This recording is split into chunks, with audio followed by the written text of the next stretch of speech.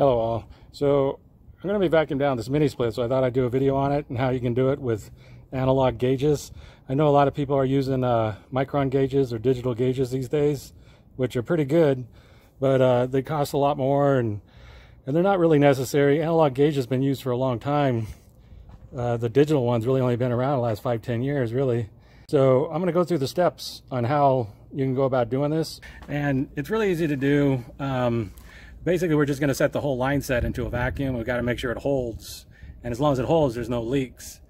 So basically, we're just going to be using this low pressure blue side. We're not even going to be using this side over here, and it's going to go through to the center to the vacuum pump and just vacuum it down. That's pretty much it. And we're going to watch this gauge right here. As it goes from 0, it'll go into a negative pressure, and we're going to want to let it run for a while, like 20-30 minutes, and then we're going to want to see if it holds. So I'm just going to take this back center one here and going to hook it up to the vacuum pump. These back here, they're just to keep the dirt out of your lines. They don't go to anything when they're hooked up in the back here. So I'm just going to remove these, and I'm going to hook it up right here to the vacuum pump. So this is the middle yellow center one. And this blue one here comes on out. We'll go ahead and take this off the back. And all these mini splits, they always need a little adapter to hook up. I'll put a link down in the description for this, what I'm using here, but it's just a little adapter that goes from these mini splits to a standard gauge. They're real cheap, but they can be a pain if you don't have one and you don't realize you need one. So, like I said, we're just using a little adapter.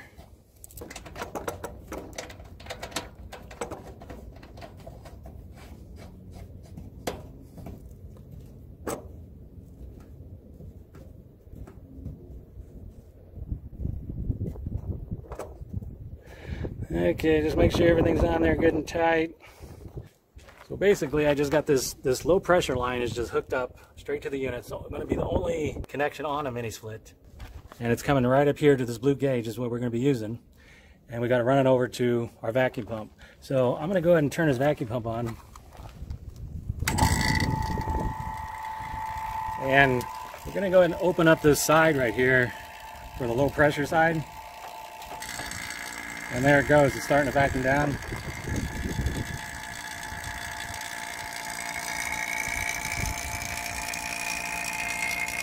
And as you can see, it's going into the negative right now, but we want to let that run. We want to let this vacuum pump run for at least, I don't know, 20 minutes, if not half an hour, and make sure it pulls a really good deep vacuum is what we want to do. So I'm going to go ahead and let this run for at least 20 minutes, and I'll be right back. Okay, so I'm back, and it's been running for a good 25-30 minutes, and it's, as you can see, it's way down inside the negative pressure. Started off at 0, so it's way down. It's negative 30 right now. Be sure to turn this blue all the way off. So turn your blue valve off. I'm going to go ahead and turn this off,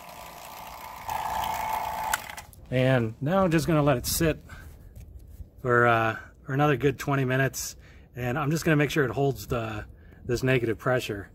And you can't let this sit longer. I mean, you could even let it sit overnight or something. If it starts to lose its pressure, then we know we got a leak. So I'll be right back.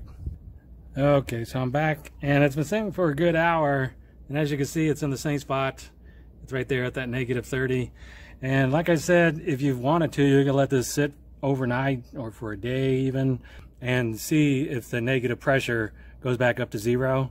But basically, I just let it sit for an hour or so, and if this doesn't move back up to 0 or lose any pressure, then I go ahead and let the refrigerant in.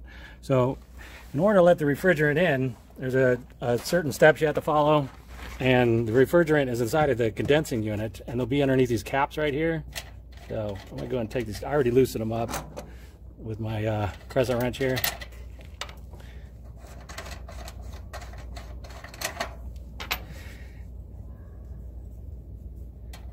And we're just going to want to let the refrigerant in. So before you do this, make sure your lines are really good and they're in a vacuum. There's no leaks. That's the main goal. Is when you vacuum this down, is to make sure that this line set is in a vacuum and has no leaks. So I'm going to go ahead and let this refrigerant in.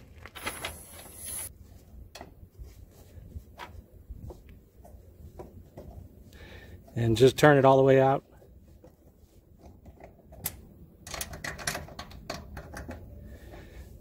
And turn this one and just let it all the way out.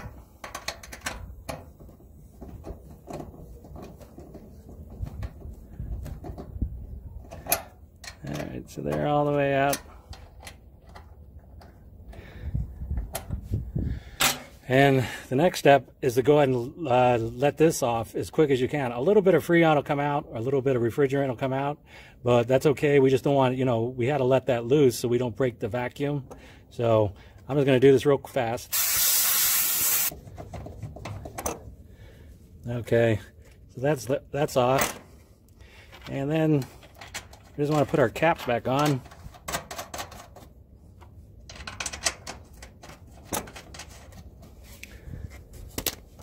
And we're going to want to tighten them up a little bit, just in case they leak later.